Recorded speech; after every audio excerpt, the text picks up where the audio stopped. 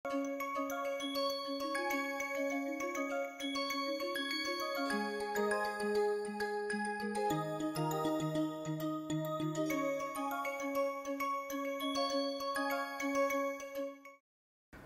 so we were looking at series of non-negative numbers, and we looked at various tests of convergence, for example, comparison test, root test, and integral test. We start looking at series which are not necessarily non-negative. So, let us define a series A n to be absolutely convergent. If you take the absolute value of each term and make a new series, that is convergent. Okay. This the big typo here is absolutely convergent if this is convergent. So, this last word divergent should be convergent. Okay. Right. And we say the series is conditionally convergent if the series is convergent, but it is not absolutely convergent. So, sigma a n is convergent, but sigma mod a n is not convergent, then we say the series is conditionally convergent. Okay. And there is a particular type of series in which the terms become alternatively positive and negative. So, either first term is positive, second term is negative, and so on, or other way around. So, such series are called alternating series. Okay.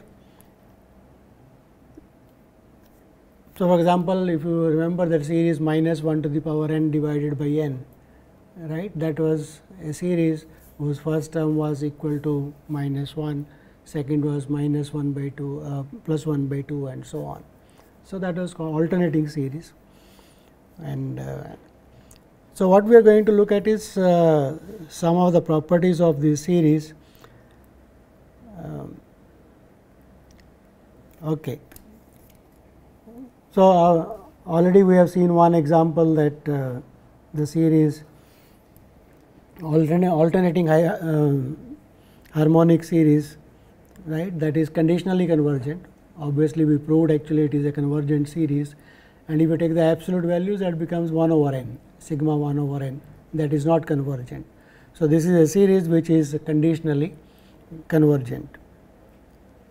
And if you look at the series cos n by n square, right, you can compare it with 1 over n square, because cos is bounded by 1. So, by comparison test, absolute value of cos n divided by n square is less than 1 over n square. So, a n less than b n, and b n is convergent. So, a n will be also convergent. So, this is a series which is absolutely convergent. Okay. And you can give more examples like that. Okay. The series can be absolutely convergent, and so basically for a series to be absolutely convergent, the tests are basically that of non-negative terms, because absolute value of each term is a non-negative term. So, checking whether a series is absolutely convergent or not, you have to apply the tests for non-negative term series like root test, comparison test, and so on. Okay. So, here is a theorem which says that if a series is absolutely convergent, then it is also convergent, right. So, there is only one way, obviously, that a series is absolutely convergent, then it is also convergent, right. So, what we are going to do is to prove that it is convergent, we will compare it with a series which is convergent. Okay. So, let us very simple constructions, let us define b n to be a n plus mod of a n. Okay. So, if a n is less than 0, what is b n? If a n is less than 0, then mod of a n will be equal to minus. So, this will be 0, right. And if a n is bigger than 0, then this will be mod of a n is mod a n itself. So, it is 2 times that. So, this is a simple observation that b n is equal to 0 or b n is equal to 2 of mod A n, right. Can you say that the series B n is convergent? Because A n is given to be absolutely convergent, right. So, B n is either 0 or 2 mod A n. So, we can compare it with mod A n, which is absolutely convergent. So, series B n is convergent. So, series B n is less than or equal to mod A n, which is absolutely convergent. So, series B n is convergent. And what is B n? B n what is A n? A n is B n minus mod of A n, right. That is how we define. So, if you go back, A n is equal to B n minus mod of A n, and we had already proved algebra of series. If A n and B n are two series which are convergent, then the difference sum, they are all convergent, right. So, using that fact, we get that A n is sigma B n minus sigma mod A n. So, this is also a convergent series. The simple thing that define B n to be equal to A n plus mod A n and compare it with mod B m. So, it says that if a series is absolutely convergent, it is also convergent. It is a necessary condition. Obviously, it is not sufficient, right, because a series may be absolutely convergent, may be convergent, but not absolutely convergent. That alternating series example, alternating series is convergent, but not absolutely convergent, right. There is only conditionally. So, very simple result which relates the two. And you can have more examples like this, looks quite complicated. It says A n is equal to 1 if n is 1, it is minus 1 to the power n by 2 n if n is a prime, and 1 over 2 to the power n otherwise. It looks like a geometric series, right, but only when n is a prime, it is not 1 over 2 to the power n, it is minus 1 to the power n, right. So, that will be a negative term there. Okay. But if you look at the absolute value of this series, that is convergent, because that is a geometric series, right. If you take the absolute value of this series, so mod A n, that will be 1 over 2 to the power n for all n. So, that is a convergent series, because that is a geometric series with common ratio less than 1. So, that is convergent. So, this is a series which is absolutely convergent, and hence it must also be convergent. So, this is one way of analyzing series, that sometimes the absolute convergence is easier to prove than the series being convergent directly. So, you prove it is absolutely convergent, as a consequence the series becomes convergent. So, that is applicable here. Okay. So, geometric series which is convergent, so series. So, here is a test specially applicable for alternating series when the terms are alternatively positive and negative. Only for those series is a useful theorem. It says that supposing A n is an alternating series. So, alternatingly either first term is positive, second is negative, third is positive, and or other way around, the first one is negative and positive. It says the two conditions must be satisfied. The terms of absolute values of the terms of the series should be a decreasing sequence. Mod A 1 is bigger than mod A 2 and bigger than mod A 3 and so on. So, it is a decreasing sequence. Not only it is decreasing, we should also have that limit of mod A n is equal to 0. It is decreasing to 0. Okay. Then the series is convergent. So, this is a test for alternating series. We will not go into the proof of this. Okay, we will assume it. Right. So, for example, let us look at, you remember we proved that alternating harmonic series is convergent, right. If you look at the terms, what are the terms of minus 1 to the power n plus 1 divided by n. So, if you take absolute values, that is equal to 1 over n. So, that is a decreasing, right, n goes to 1 over n, mod A n goes to 0.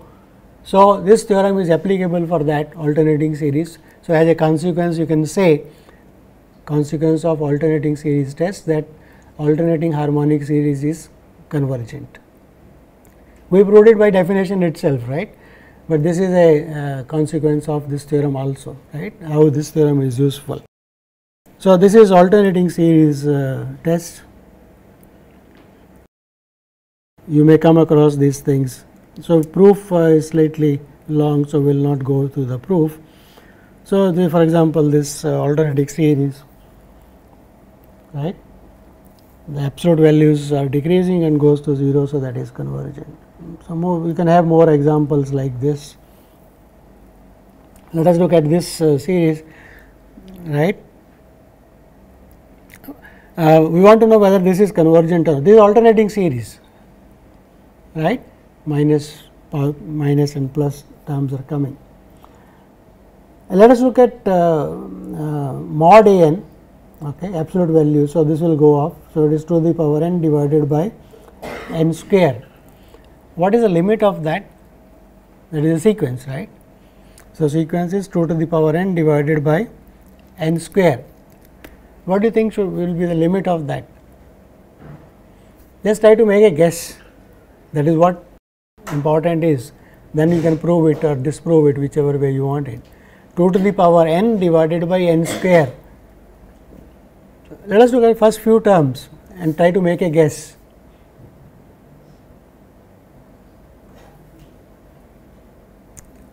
So, n equal to 4, for example. So, 2 to the power 4, right. So, what will it be? 2 to the power 4 is 16, right, and 4 to the power 2 also is 16. So, that is 1. So, let us look at 5. So, as n becomes larger and larger, 2 to the power n starts becoming much bigger than n square, right. So, that is how you should try to think of the numerator is becoming larger and larger at a rate much faster than the denominator. So, this will not converge, right. So, it should converge to plus infinity. So, that is a guess, right, because numerator is becoming larger and larger compared to the denominator. So, to prove that, one way is you apply the L'Hopital rule, okay, here. So, when you apply the L'Hopital rule, you get this, and that clearly says the 2 n cancels at it is same as the limit of 2 to the power n minus 1. Okay. So, that goes to infinity. So, what is the consequence of it? So, this alternating series cannot converge, right, because mod of a n goes to plus infinity. Even you can apply the nth term test. If a series is convergent, then the nth term a n must go to 0, right. Here mod a n is going to plus infinity, right. So, anyway a n cannot go to 0, because if a n goes to 0, then mod of a n also will go to 0 anyway. So, that cannot happen. So, either way you can say this series is not convergent. You can say this by using previous theorem also. You can apply, no, previous theorem is only one way necessary. Sorry, these are sufficient conditions. The alternating series tests, all tests are giving you sufficient conditions, they are not necessary conditions, right. Tests anywhere, whether in calculus or in series or anywhere, right, those tests always give you the sufficient conditions, but not necessary. For example, maxima minima, if something happens, if the second derivative is bigger than 0, then it is a local maximum, not the other way around. So, that may not be true. So, alternating series test also is a test which is giving sufficient conditions for something to happen, namely alternating series. If mod a n is decreasing and decreases to 0, then it is convergent. That does not mean other way around also is true. Okay. So, always be careful. So, this is. So, there are more examples that you can study later on. Let us not discuss. Here is something in the series which in some one way probably some of you might have already come across. A series of the form sigma a n x minus c raised to power n. So, what is this? We are trying to add up terms, right, a1 x minus c raised to power 1, and so that is a0. You can also have a0 if you like. You can take n equal to 0 also here. Okay, this is n equal to 0. You can put a constant term also, right. So, what are the terms look like? They look like some constant, nth term looks like a constant a n, x minus a scalar c which is fixed raised to power n, right. So, it looks something like geometric series you can think of, right, where the coefficient a n's are also varying, powers are increasing. This x, what is x? X is a variable which can take any real value. Okay. So, such a series is called a power series. Because it is x minus c, we say this power series is centered around the point c. Okay. So, this is a power series with variable x centered around the point c. Okay. So, we want to say that this series is convergent or not, we want to analyze the convergence or divergence when x is varying. Okay. But we only know when x is fixed, right. When x is fixed as a real number, then it is a series of real numbers, right. So, we can analyze convergence or divergence of this. So, we say that the series converges at the point x is equal to x 0. If you put the value of x is equal to x 0, that is a series of numbers now, right, that is convergent. Okay. So, basic problem is to analyze for what given a series, power series like this, for what values of x it will converge, right. How to analyze that? Okay. So, to analyze that, the simplest thing is let us look at x to the power n.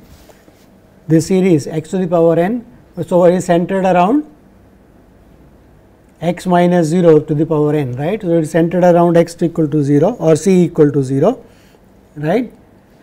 X to the power n, so it is a geometric series, right, with common ratio x.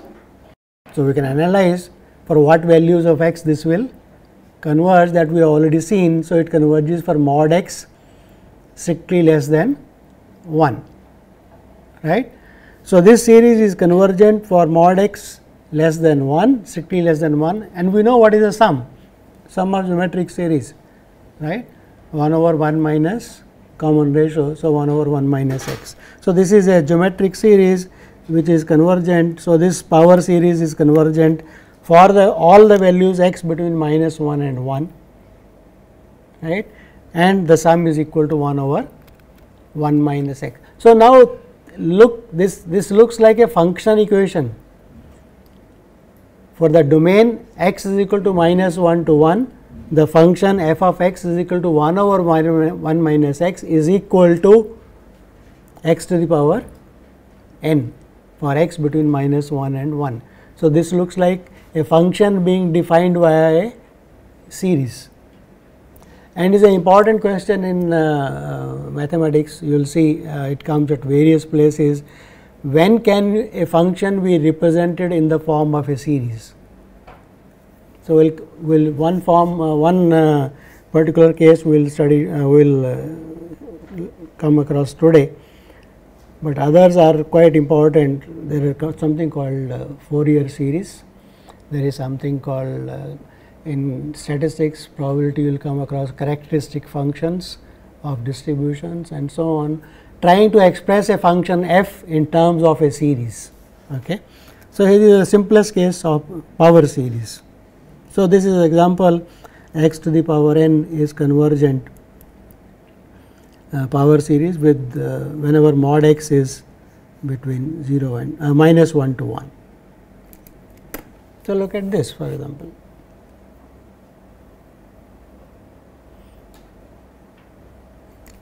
Is a power series centered at x is equal to 3, right, because x minus 3 is to power n. We are giving very simple examples. So, how do you analyze this convergence of this? It is It is again a geometric series, right? It is again a geometric series. What is the common ratio? Minus 1 by 3 into x minus 3, right. So, we know apply the geometric series test. So, this will be convergent if and only if the common ratio, right, is between minus 1 and 1. So, minus 1 by 3 multiplied by x minus 3, right, that should be less than, mod of that should be less than 1, common ratio. So, that gives you the range for which values of x. So, if you analyze that, so it says x is between 0 and 6, right, mod of 1 by 3 x minus 3 less than 1. So, simplify that. Is that okay? So, that means this series, the given series is convergent when x lies between 0 and 6. Simple geometric series we are looking at. So, that is the advantage of power series, that you can apply in one way or the other geometric series and get some results. Okay. And the sum is 1 over 1 minus x. So, you can find out the sum. Okay. So, there are more examples you can look at. Now, I think probably yeah. So, it makes sense to define what is called the domain of convergence of a power series. So, given a power series a n x minus c raised to power n, one of the things will happen, right. So, what will happen? The series converges only when x is equal to c, or there is a number r such that it converges for all values x minus c less than r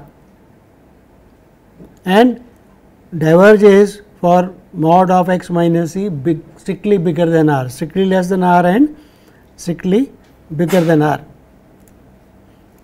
or the series converges absolutely, that is also a possibility, right. The series converges absolutely. So, one can prove that only one of these possibilities can hold and one will hold. Okay. Again, the argument why one of them only will hold, will not go through that. So, for a power series, the possibilities are the series converges for only one point x is equal to c, right, or there is a interval around x minus r to x plus r. So, that this is convergent, and if the value is strictly bigger, like geometric series mod x less than 1, strictly less than 1 it was convergent, right, bigger than or equal to 1 was divergent. So, it says bigger than r it is divergent, equal to r we do not know what can happen. So, that may depend upon the series, and converges absolutely for all values, that is another possibility. So, three possibilities. So, given these three possibilities, let us skip the proof. We define what is called the radius of convergence of a power series. So, what is the radius of convergence? First possibility was it was converges only at one point. So, in that case we say that the radius of convergence is 0, because only at x is equal to c it is convergent, around x equal to c there is no interval, only that point. So, there is no length of the interval, it is a only one point in that interval. So, and if it converges for all, then you say r is equal to plus infinity, is a whole real line. So, that is plus infinity, and if there is a positive number r such that for x minus c bigger than r it diverges and converges absolutely for x minus c less than r, then you say that this r is called the radius of convergence, and x minus r to x plus r is called the interval of convergence, the open interval. Okay. It is called x minus c to, so that means there is an interval around c, c minus r to C plus R, x lies between that, right. So, this says that. Okay. So, that is called the interval of convergence. So, either it will be 0, R is equal to 0, only one point, or is the whole of real line, or it is an interval, open interval, in which surely it will converge. But we do not know what happens at the end points of that interval. For example, in geometric series, when x is equal to plus 1 or minus 1, the series diverges, right. So, at endpoints anything is possible. So, let us look at one example. Look at the power series x minus 2 raised to power n divided by n square. So, how do you analyze convergence of this series? Power n, n square, right. So, which test do you think will be more suitable? I can't apply comparison test here because our numerator denominator both are increasing, right, n becoming larger. Is a power n, so it looks more suitable to take the ratio test here, because when I take the ratio, powers will tend to cancel out, right. So, let us apply the ratio test to this, okay, and see what happens. So, take the ratio and limit comes out to be mod of x minus 2. So, that is simple, powers cancel out, limit mod x minus 2 n over n plus 1, and that gives this. Remember that series goes to, that sequence goes to 1, limit of that. If you want to see y, n plus 1 minus 1. So, it is 1 minus 1 over n plus 1. So, that goes to 1. So, this is mod x minus 2.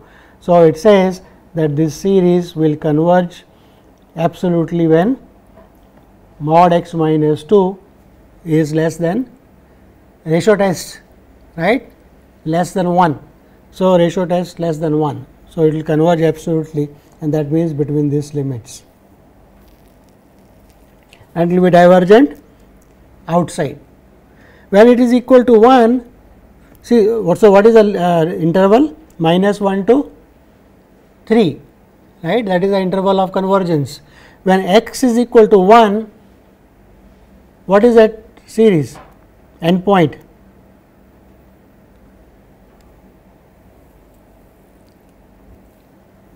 X is equal to 1.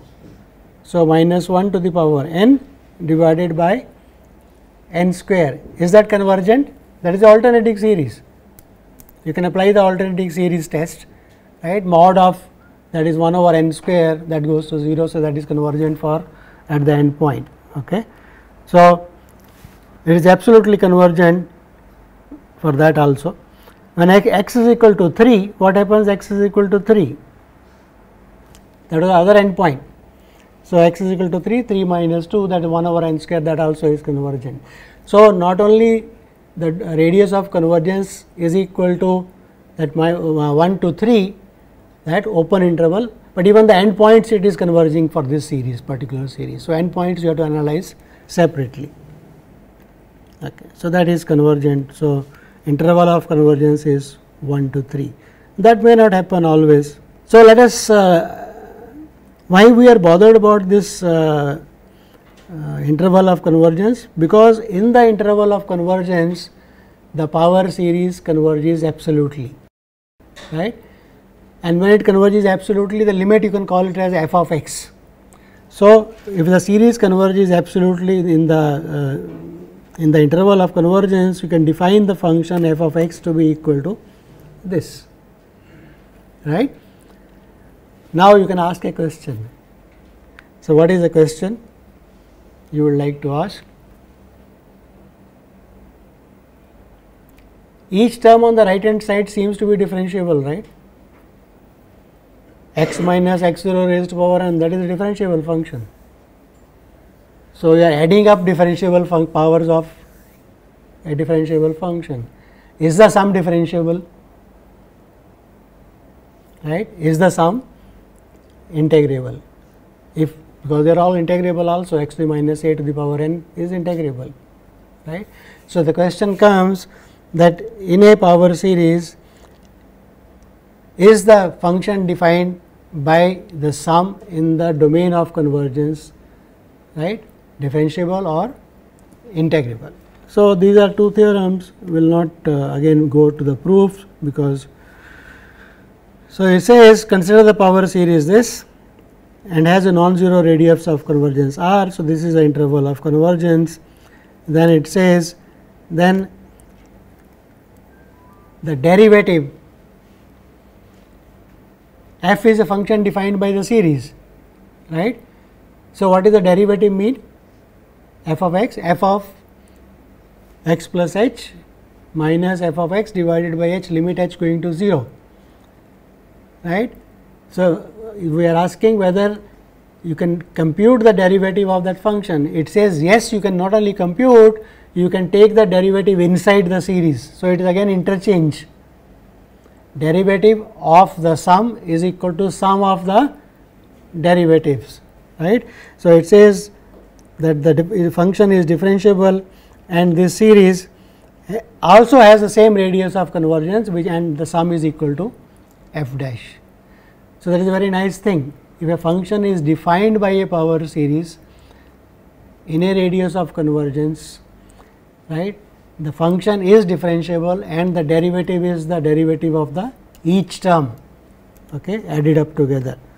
So, that is what it says, because x to the power n is any number of times differentiable, right. So, when you add up a series, power series, so a power series in the radius of convergence is infinitely differentiable. Every k the derivative exists, every k the derivative exists, right, and that is given by this. So, this is about derivative. So, the function defined by power series in the interval of convergence is differentiable and derivative first, second, third, anything is equal to the sum of those corresponding derivatives of x minus a raised to power n. What about integration? If something similar happens, that if f of x is the function defined by the series, then this function f has a antiderivative. And what is it? And how do you get the antiderivative of a function? Fundamental theorem of calculus, by integrating a to x. So, it says the antiderivative is given by integrating each term one at a time, right. To get the antiderivative of f, you have to just take the antiderivatives of x minus a raised to power n. And what is the antiderivative of that? We know, right. So, that is the antiderivative. Okay. So, f of x. So, as a consequence of this, f of x is equal to sigma of the integrals. Okay. So, integration, which is again a limit process, integral a to b f x dx is a limiting process, limit of partition sums and so on, upper sums, lower sums. It says you can take that limit also inside the summation sign. So, in power series is a very useful result, that you can take differentiation inside, right, derivative of the sum is equal to sum of the derivatives, integral of the sum is equal to sum of the integrals, a very useful results. Okay. And if you will proof is there in the slides, you can read if you like, but from examination point of view will not ask you the proofs. Okay. But those who are keen to know how the proof goes, you can have a look at it, and essentially you will have to look at the upper sums and lower sums, right, because integrals are coming into picture. Okay. Right. In the power series, there is a very special case of power series. So, let me just say that what is a special case. This is a special case of power series. Remember, power series had a n x minus a raised to power n, right, where a n's are the coefficient of the nth term. If the coefficient of the nth term is the nth derivative at the point a where it is centered divided by n factorial, then this series is called the Taylor series for the function f. F is a function given to you, right, and suppose the function is any number of times differentiable, right, nth derivative exists. So, if you can write f of x So, this is a function with the sum as f. So, f of x is equal to this thing, then this is called the Taylor series. Okay. So, you can ask the question for what functions have Taylor series expansions. This series is called Taylor series expansion because it involves derivatives of the function f, but it may or may not converge. It is a power series, right. So, what is the domain of convergence of this series? In that domain of convergence, will it represent the function f itself or not? That is the question, right.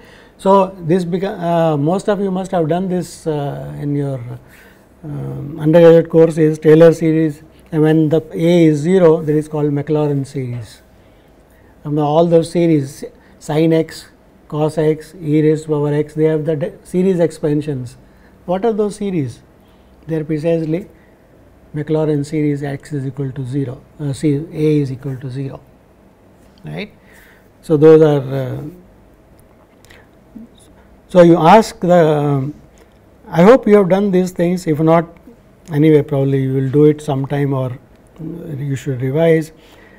So, you want to know that when will this converge to the function f. So, what are you interested in? You are interested in knowing f minus the sum, right, partial sum. When there is a series converge, then the partial sum goes to 0, right. So, the sum from some stage k to infinity, that is a remainder term. In the series, that remaining thing is called the remainder term. So, you have many ways of representing remainder terms and analyzing when does remainder term goes to 0, in what domain it goes to 0. So, for the trigonometric functions, exponential functions, you show that the remainder terms go to 0 for all values of x. Okay. So, that is a particular form of power series. Okay. So, with that we end the course.